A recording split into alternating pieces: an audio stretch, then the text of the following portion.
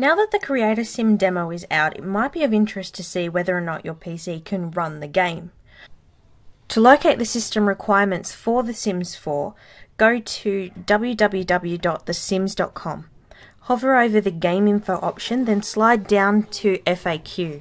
Scan through the list until you see the System Requirement option, and then click on it to view the details.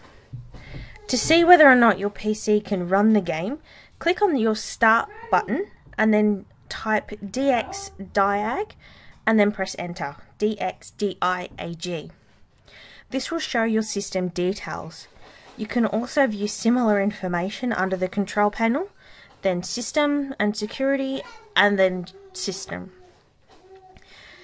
This shows you what you have. If you're unsure whether or not your system will run the game, you can put the details into a comment below and I'll let you know as soon as I can whether or not your system will be okay to run the game.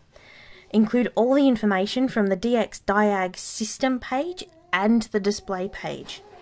Don't worry about looking this information up, it's perfectly fine. You're not changing or diving into any special sections of your PC that you shouldn't be getting into. If you've got a Mac, I'm sorry, as of this video being recorded, the game is not released for you guys just yet. Please like the video if you found it helpful, leave a comment with your system details if you're unsure, and subscribe to my channel if you already haven't. Till next time.